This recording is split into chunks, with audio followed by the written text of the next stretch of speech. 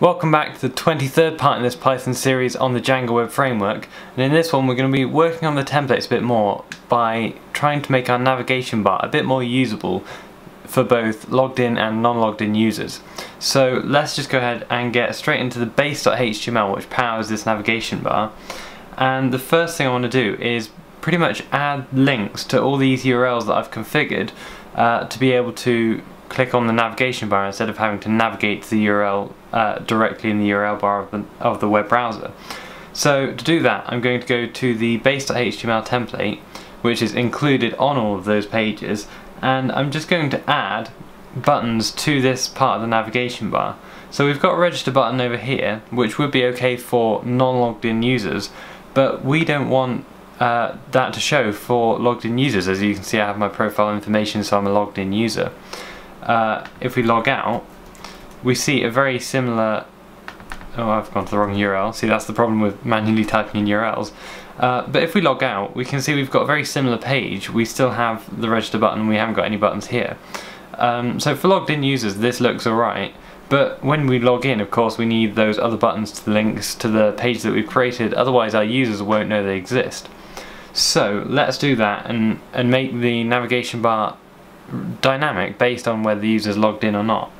So let's create those links first. I'm going to look at the Bootstrap HTML that we've got at the moment, and I'm going to look for this div with the navbar collapse classes, and that's pretty much defining this navigation bar at the top. So what I'm going to do is add another list element. These UL tags are list. You can think of them as a group of list objects, so these list elements would be an individual item in the list. So let's go ahead and add just another one of those. So I'm going to do a UL, and then I'm going to say I'm going to add a list element, and then inside that there's going to be a link, and then that link is going to be the page that I want to navigate to. So let's just do account, because that's a page that we can go to.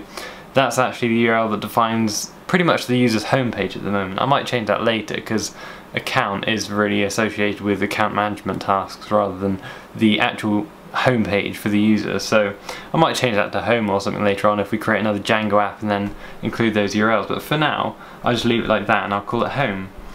And now let's go ahead and look at it in the web browser. But it's a little bit ugly at the moment. So we've got the item here, and the link, it works if we click on it, although if you notice we've just logged out, so we shouldn't really be able to click on it, but that's a different issue that we can address. Maybe in the next video we'll talk about addressing that, making it dynamic. But to fix this issue, this UL element needs to have a class which is pretty similar to the other button here. We've got navbar nav and navbar right. These are all Bootstrap CSS classes, and I'm going to add two of those three to this element as well. So I'm going to say nav and navbar nav, so just like that, and then I don't want to add navbar right because I want it to be on the left rather than on the right. So if I refresh that, it now looks a lot better, and if you notice, it's going to scale with the web browser as well. So that's a really good thing about Bootstrap, is that it can scale dynamically based on the size of the browser window.